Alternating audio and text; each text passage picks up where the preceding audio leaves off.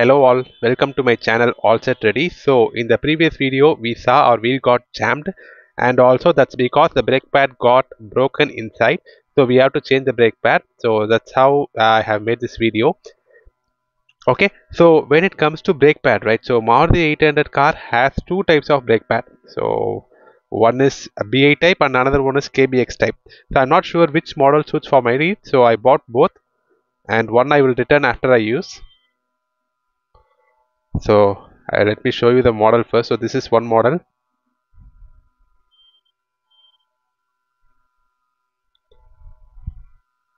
and this is the another model. So difference is not much bigger. The difference is very less between these two. Let me show you on hand comparison. So size wise both are same. There is no difference. Only the place where I'm showing my hand, right there, if you see, in one model it will be a closed type and here it is of open type. That's the difference. So here it is open type and that side it's a closed type. So for our car, the closed type is the one that suits us. So the one which is on the left side, right, so that's the one suits for our car. So it's an MPFI 4-speed model. So now let's move on to changing the brake pad, I mean brake shoe. For that we have to remove this brake drum. So first we have to remove the wheel, then this brake drum, which we can see in that previous video of car wheel getting jammed. And now what we have to do is we have to remove the brake shoe. For that we have to remove the two clips on left and right. We have to press and twist, that's it. Okay, similarly on that side, press and twist. With this the brake pad is to come out. It's a simple method, just pull out. And then we have to remove the springs one by one. Okay, so now the brake pad came out. Next what we will do is we have to remove the handbrake wire that is linked to that, right? So we have to remove that.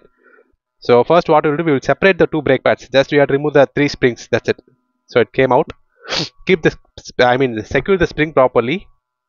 And to remove this handbrake, right, you have to just pull and push, that's it. So it comes out. So that's it, we have removed the brake pad. Just clean the inside portion once. Yes, we are done. Next what you have to do is, in one brake pad, right, so let's compare which brake pad actually suits. Let me show you clearly.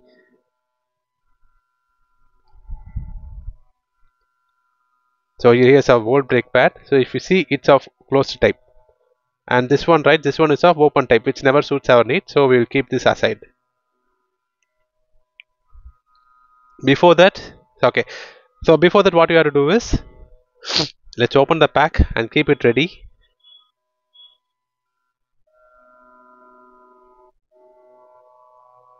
So this one is not an OEM, it's a Bosch part.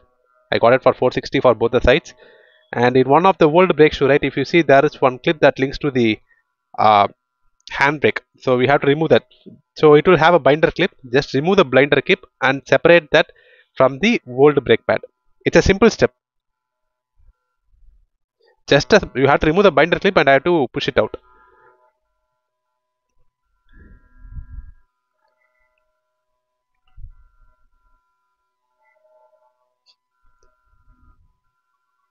At some cases the nut will be tight, so you can use a spanner or something to loosen that. Okay, we have removed the binder clip as mentioned. Now let's use some heavyweight material like spanner or something, or a hammer if you have, to separate that. In our case it came out, so this is how we have to link it to the new brake pad. It's a simple, just press and hold, and if you need support, as mentioned, you can use some spanner or some heavyweight material like hammer just to push it out like this. Once it is done, the next step is you have to put the binder clip, the reverse process of what you have done earlier. With this, one side brake pad work gets completed.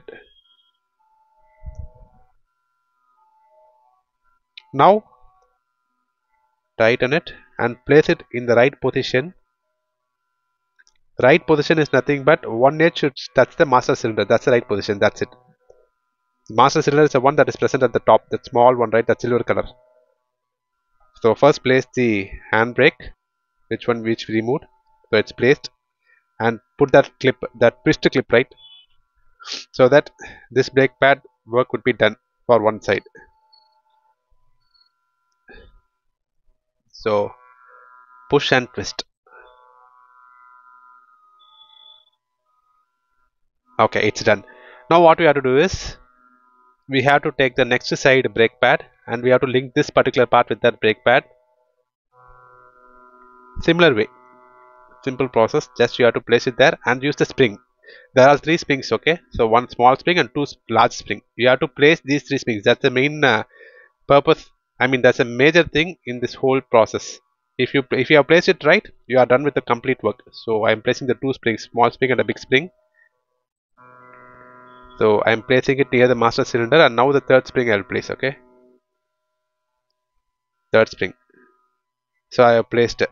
Now I have to just pull and place it in its position. Now the same, the clip, right. So push and twist that clip. With this, even this brake pad gets locked in its position. So we are done with the whole process. So this is how simple to, I mean, how simple as it is to change the brake pad. Anyone can do by yourself. Only thing is you should not have fear while doing. For sure, there is nothing, I mean, nothing goes wrong.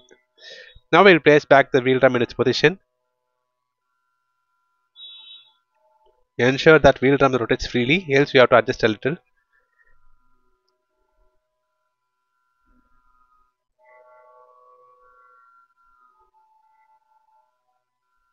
Yeah, it's done. With this, close the drum, place the washer and put the nut back in its position. The size for removing this nut or tightening this is 22 mm. 22. Okay, and then we have to place the wheel back in its position. That's it. So for removal of wheel and for those things, I have a separate video, and also you can check that in my previous wheel jammed video also. So that's it for today. If required, I'll post the video for right side brake pad change also. That would give some additional reference for you. Okay, that's it. Thank you all. So thank you for watching. Please do like, share and subscribe.